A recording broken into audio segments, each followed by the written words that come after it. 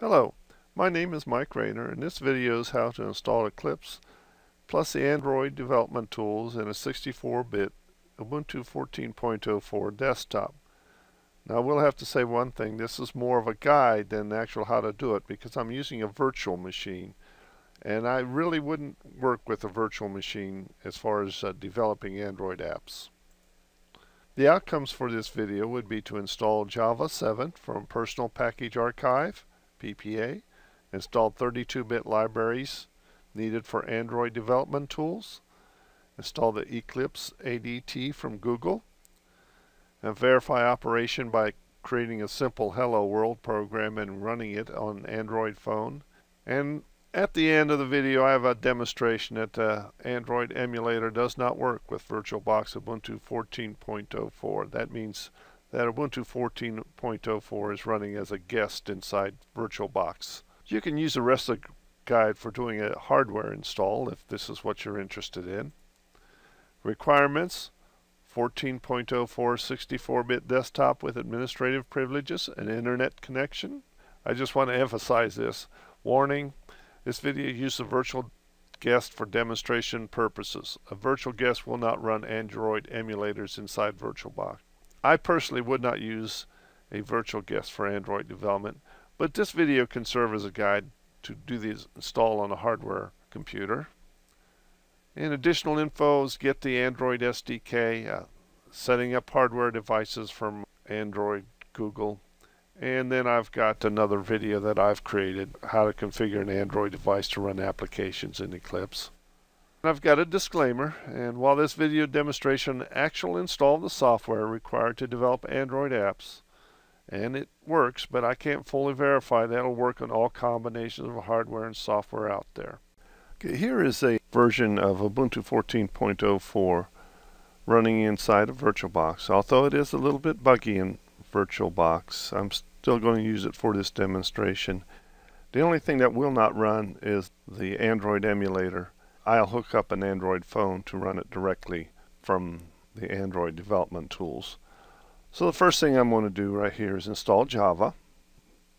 Do a search for the terminal. There it is. And I'm going to lock it to the launcher. And the first thing I'm going to do is do a Java version, see if Java is installed. It can be found in the following packages. So Java is not on this computer. I thought I had Java on an earlier version of 14.04, but it's obviously not on this version, which has all the latest updates installed. So I'm going to use a PPA. I believe it stands for Personal Package Archive. And of course I'm going to have to use sudo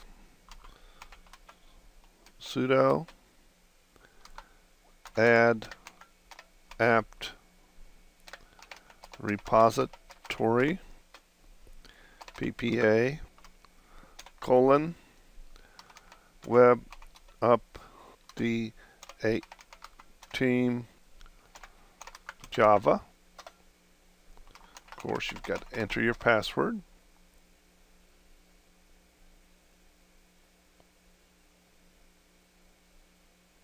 Enter for continue.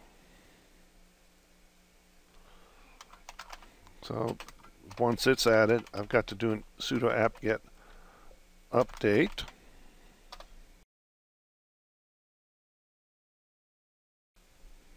And then I'll do a sudo apt-get install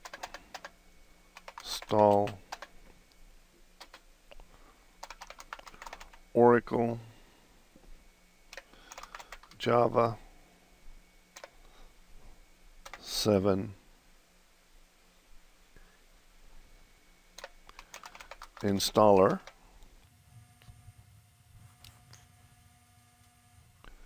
If I can get everything spelled correctly here, take out that dash. This I found the easiest way to install Java. If you don't trust Web Update team, then you're going to have to do it by hand. And I've got a video on how to do that for Ubuntu 12.04, I believe. Accept the license terms. come back when everything is installed. Now, one thing I want to point out here is that it's got the GRE7 browser plugin installed. Let's go and make sure this is the apt get install default Java Oracle Java 7 set default, and I believe this is a script that will download and set it as a default. Now if I want to go here to Java version, and you'll see that Java version 1.7055, which at this time is the latest Java version, although this won't affect the Android setup. Let me open up web browser, and I'll do an about plugins, and right here the Java plugin, and you'll see it's a Java 7 Oracle plugin. So everything seems to be set up for Java. So the next step I'm going to be doing is install some 32-bit libraries, and the reason for that is the Eclipse Android ADT Android Development Toolkit needs some 32-bit libraries on a 64-bit machine. Open up a terminal here, and it's fairly simple. Sudo apt-get install lib 32 std c ++6 space lib 32z1 space lib 32z1 dash dev.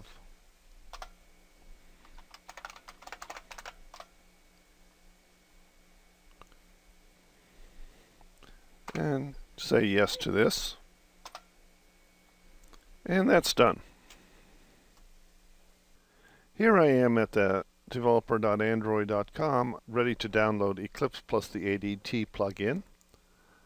Scroll down here, and the one I want is Linux 64-bit because I've got Ubuntu 14.04 64-bit computer set up as a virtual machine, and I'm going to download it. Just click on it, then ask that you read these terms and conditions. Click on it, and then download the ADT bundle. If you want to open, then I'm going to save the file. Click OK. And then it says about 4 minutes remaining, however fast the download speed is. I'll come back when this is fully downloaded. Once Eclipse with the ADT is fully downloaded, it is time to install it.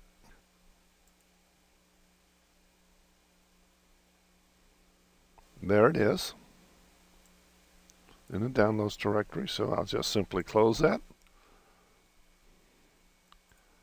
Close this, go to my terminal,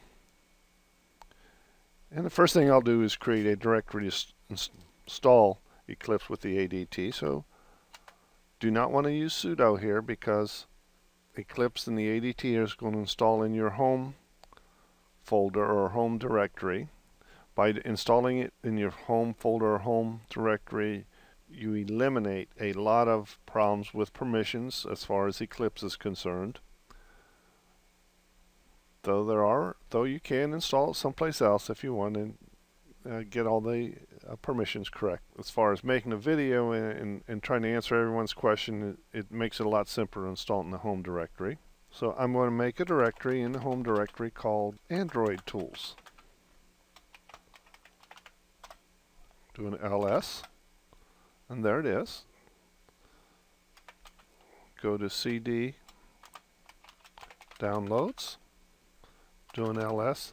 This is the file, the Android Tools with Eclipse that Let's download it. It's a zip file, so I'm going to unzip it.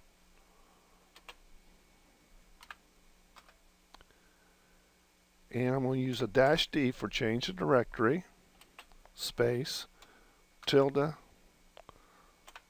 / Android tools. Once it's installed, back to my home directory, ls, and then cd into Android tools, doing ls, and you'll notice that's the ADT bundle, cd, go to that directory, doing ls, and you'll see it's got the software development kit and the Eclipse. So I'm going to start Eclipse, and by doing that it's Eclipse because that's a directory, and then it's located, the file name is Eclipse, and up comes Android developer tools. Those tools are in Eclipse, and ask for select a workspace. You should make your own workspace. I'm going to use the default simply because that makes the video easier to present. Click OK.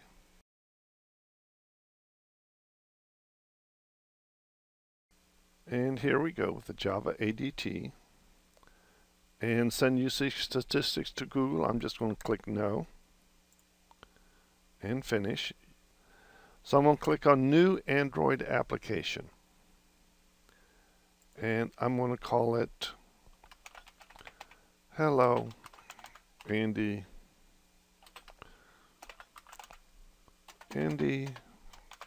Dandy World.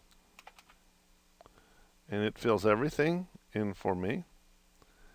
And I'm going to click Next. I've had a problem sometimes where Ubuntu 14.04 would not highlight this next. Go ahead and click it anyway. I think it's just the graphics is just coming in a little bit slow. So I'm going to click Next.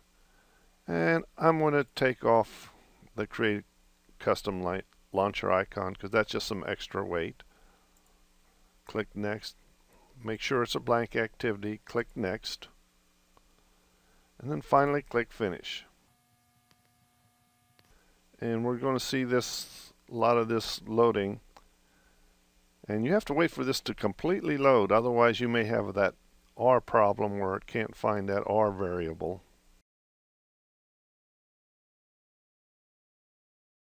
And you see it's got these question marks here. Just let it keep loading, and sometimes there'll be these stars here. I'm sorry, the X's there saying, and then they'll refer to the R problem, but don't touch it until it's fully loaded. See, there's that little X there. We'll see if this one comes in with the little X.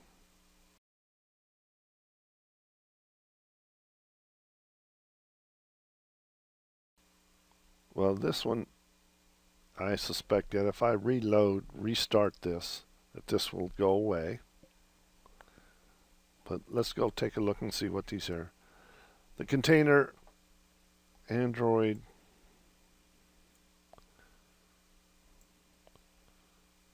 references non-existent library. Project cannot be built until path errors are resolved. So let's see if by restarting it these path errors can be resolved. So what I'm going to do here is actually go to File and do a restart.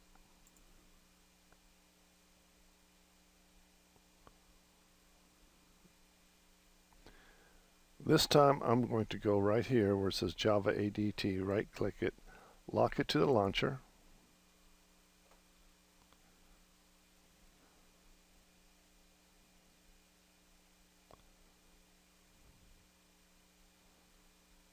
Now let it fully load.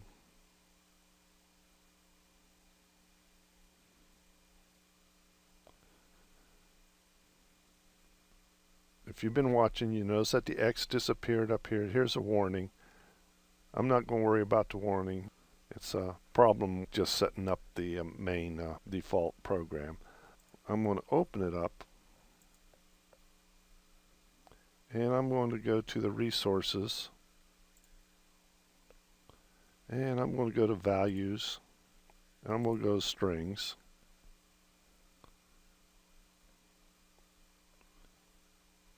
And you know that even though I have 4 GB of memory of RAM and 2 processors running on the virtual machine, that this may not be a good way to do Android development by using a virtual machine.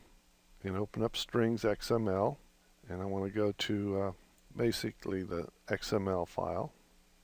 And I want to change this right here to hello Andy Dandy World. Right click and save. So now I'm going to run it. Now, one thing I don't seem to be able to do is run Android inside a virtual machine.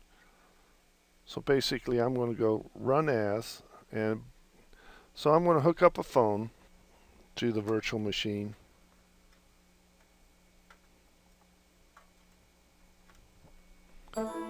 Give that a second to show up. Go to devices here, USB devices, Motorola. Double check devices. It's checked. And here it comes.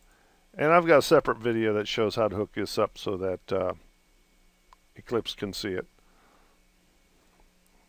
And Shotwell here is coming up because it thinks I've got some pictures on my phone.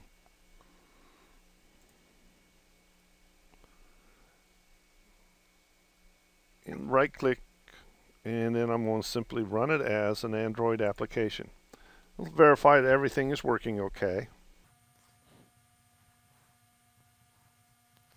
And right here it comes up with a phone.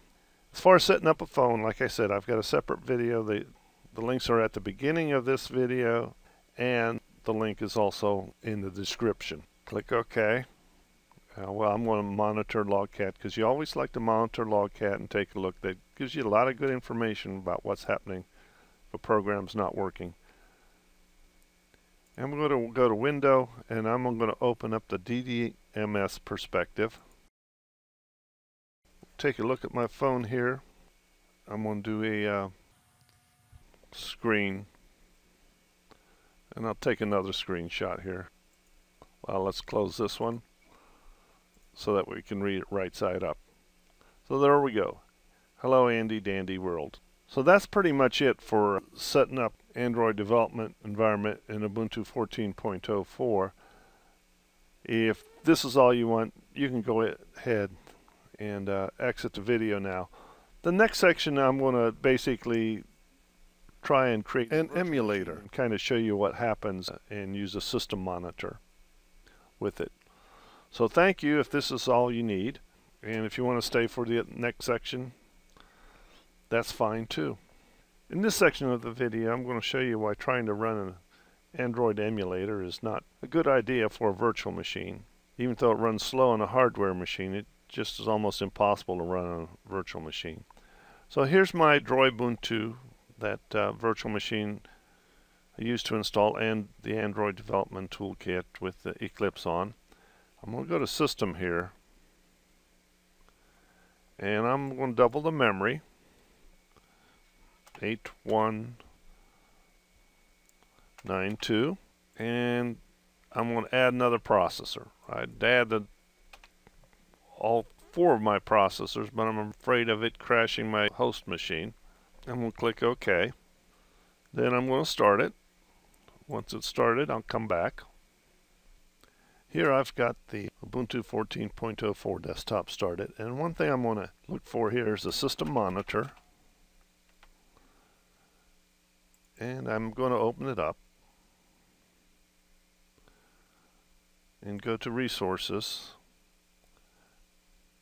and actually, as long as I'm here, why don't I lock it to the launcher. And so if you watch it here, you'll see that it's starting to use some system resources. I got 3 processors. Really not very much of that memory is being used. And I've got some network action going on. So now I'm going to start up Eclipse with Android Development Tools. Same one where I accept the default workspace.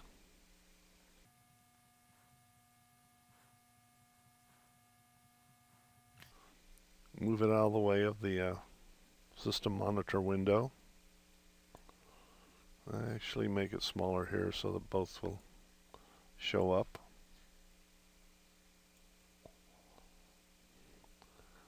Just wait for it to fully load. If you look over here, you'll see that all three processors sometimes seem to be getting close to the top. Memory's no problem. Networking is no problem.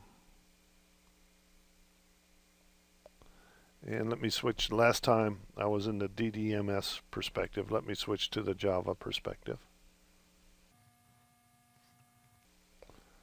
And also in this time, kind of have to wait for everything completely loads up,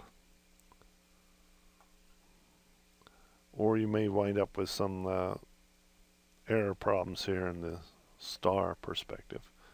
Okay, this looks like it's loaded up. If I come up here, don't have much in the way of CPU usage.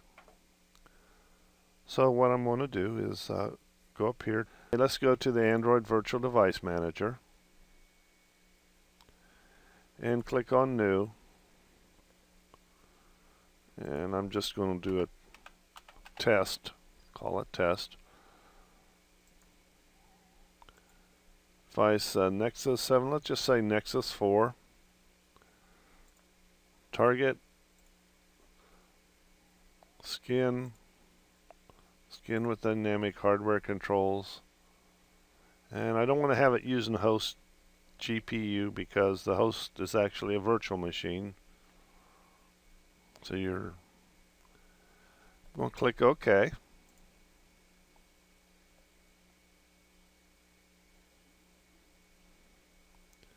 Highlight it and start it. Scale to real size and launch.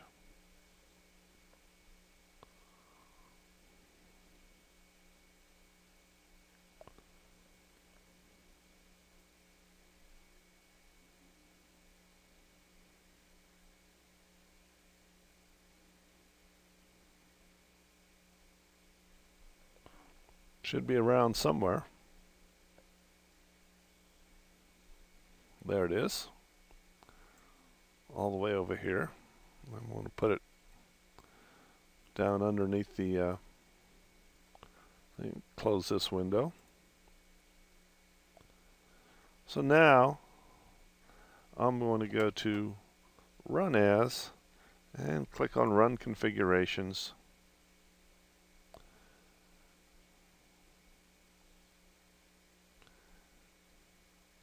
And again, what I'm having here is I'm having in Ubuntu 12.14.04 I'm having a lot of slow things happening here where the whole item doesn't show up. Click on Target, and I'm going to always prompt to pick device. Then click Run. And so that should run, or attempt to run, over here. And I'm going to pick emulator 5554 because that's what it asked me to do.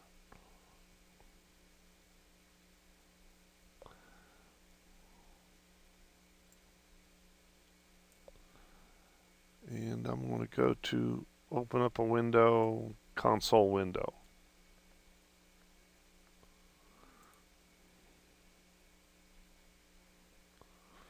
Here's my console window. Actually, it opened by itself. And it says installation error, unknown failure. Please check logcat output for more details. Launch canceled. Actually, I've checked out logcat, and basically that's not going to really tell you. You can take a look at it. It's not really going to tell you too much right now. If you notice up here, we've got all kinds of one of the CPUs is tapped out, and they're going wild, but nothing's happening over here. So if I go to processes and I go to emulator 64 ARM, it's taken up 35% of my CPU. It may not take up anything. If I end the process, sometimes I'm going to, now this is PID 2557, end the process. Sometimes it shuts off, sometimes it doesn't shut off. But either way,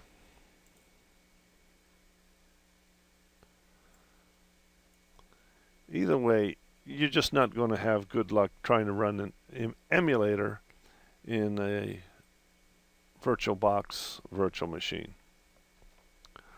So thank you, and that's pretty much it for this video. At least you can, if you're using virtual machines, you can use a phone